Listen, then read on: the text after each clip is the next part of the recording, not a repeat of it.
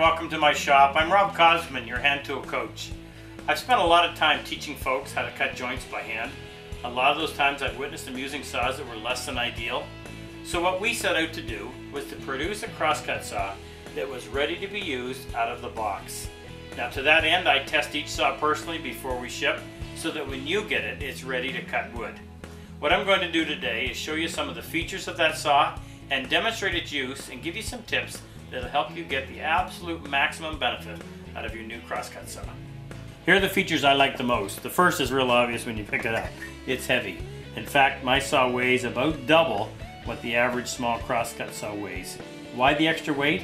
Well, I love the way it helps to stabilize the saw when you're using it. I also like the fact that it provides all the downward pressure necessary to start the cut. And that's really important if you're new to this.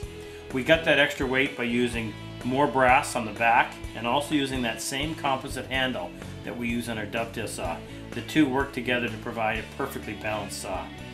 We use 15 teeth per inch, extremely sharp, very well sharpened, and a very narrow 2/1000 of an inch set per side. It leaves a beautifully thin curve. We fasten the blade to the brass using 4 copper pins, very secure, and the handle to the saw itself using split nuts. And you'll notice that the top split nut not only goes through the handle, but it goes through the brass and the blade as well to make for a very secure method of construction. Now that's the saw. The next thing I'm going to do is show you how well it works. Comfortable stance, and everybody's a little bit different, but you'll find what's comfortable for you. As far as how do you hold the saw, it's designed to be an open, 3-finger open pistol grip is what we would call it. My index finger points down the length of the blade. How much force? About the same amount of effort that you would use shaking hands with a child. Very light. Now, I use my opposite index finger and thumb as an anchor point, and I press the saw laterally against them. This gives me a very accurate start and prevents that blade from wandering one side or the other. So pinch the wood, press laterally against it, adjust the weight of the saw for downward pressure, pull back slightly and go forward. As soon as you get started, use the full length of the blade. That's going to give you maximum life out of the sharpening. And when you're done, you should have a kerf or a surface that you could easily join to. Now, how do we get to that point so that every saw cut comes out like that?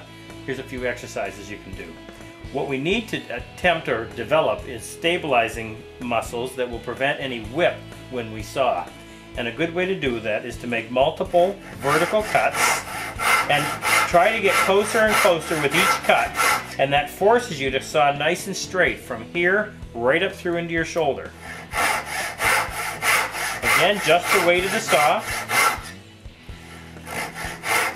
There's nothing like using a good saw that has been properly set, properly sharpened. It's an absolute pleasure. Now, as far as maintenance goes, if you have a moisture problem in your shop or in the area that you live, you may want to keep a light coat of oil on the saw between uses just to keep the rust away.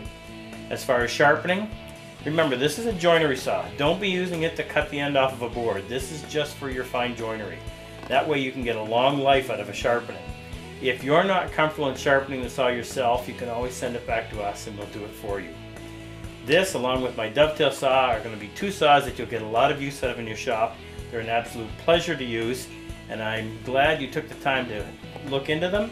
If you want, go to our website, RobCosman.com. If you want a saw, we'll be happy to mail one out to you, and I appreciate the time you've taken to check out our saws.